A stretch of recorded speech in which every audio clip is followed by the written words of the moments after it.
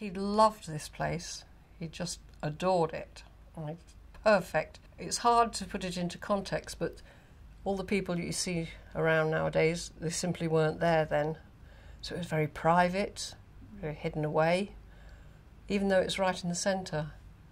And so it was like a little, you know, place to sort of escape from everything. It hasn't changed at all. It's exactly the same. You look out of the window, you see the same architecture. The windows are the same. Everything is the same. The height of the ceilings, the beam, they're all the same. So it hasn't changed. The first time I met Jimi was when I was in the restaurant, because I used to handle the music when I was there, and I was playing a record by Muddy Waters called Electric Mud, and it echoed up the stairs. When you walked down the stairs, you could hear all the music from the restaurant. And as he came past the window, he looked in and smiled, and then he came in the restaurant and said to me, "What's that record you're playing?"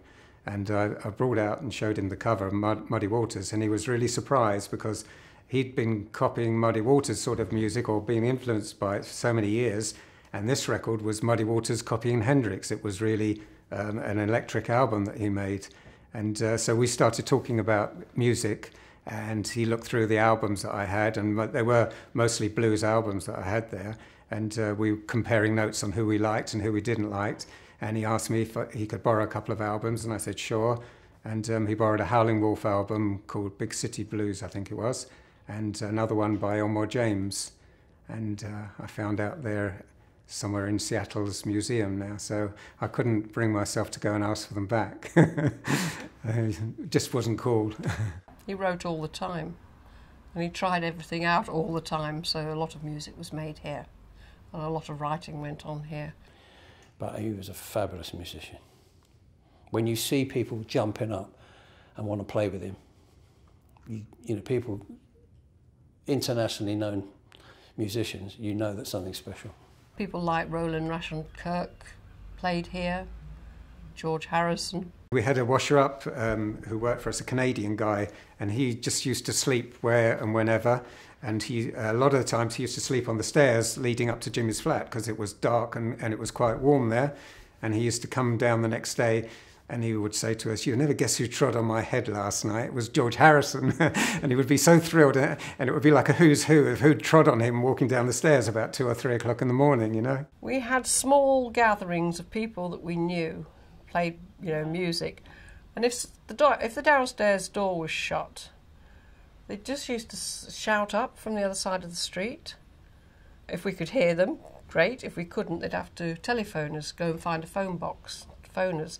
We just used to throw the keys down so they could let themselves in. Interesting time, because I was busy every day. Maybe we did this shoot, I think, in the later afternoon. We were here for a couple of hours just chatting with Jimi and talking about everything under the sun, what was he interested in, and he started telling us about Handel. He said lived next door or somewhere, and he wasn't quite sure, but he heard these vibrations late at night coming through, and then he went out and bought Handel's Messiah and the water music, and going, "Wow, man, this is great." Jimi was very spiritual, and he actually thought that maybe he's in here, you know, his spirit or his musical spirit, Handel's musical spirit, was still here.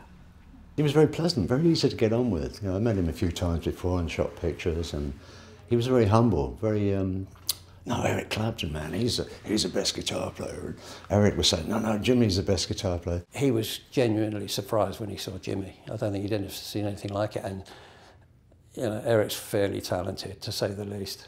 He was just a brilliant player, and I remember saying to him some point during the interview, "Hey, Jimi, I saw you play the other week, and I don't know, man, it was magic. That seemed to be as if..."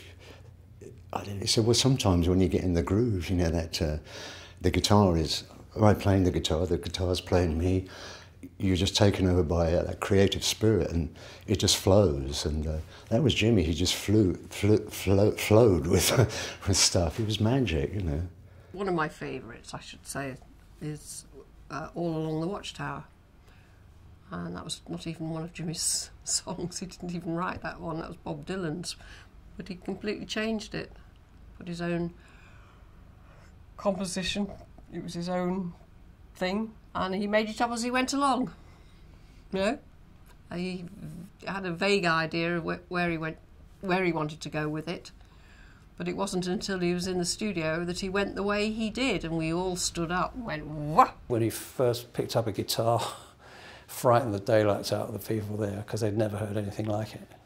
Quite amazing. Well, that particular pedal, or the concept of that pedal, was revolutionary and still is revolutionary, in as much that it provides what might be thought of as like a mirror image of the actual sound, you know. So, yeah, if frequency doubles the sound, then that's what gives you the very flute-like extended harmonic response that you can hear, you know, not only on say Purple Haze and Fire, but obviously on the Band of Gypsies and other records that he used it on. But his music is as relevant today as it ever was, and it always will be. Great musicians live on.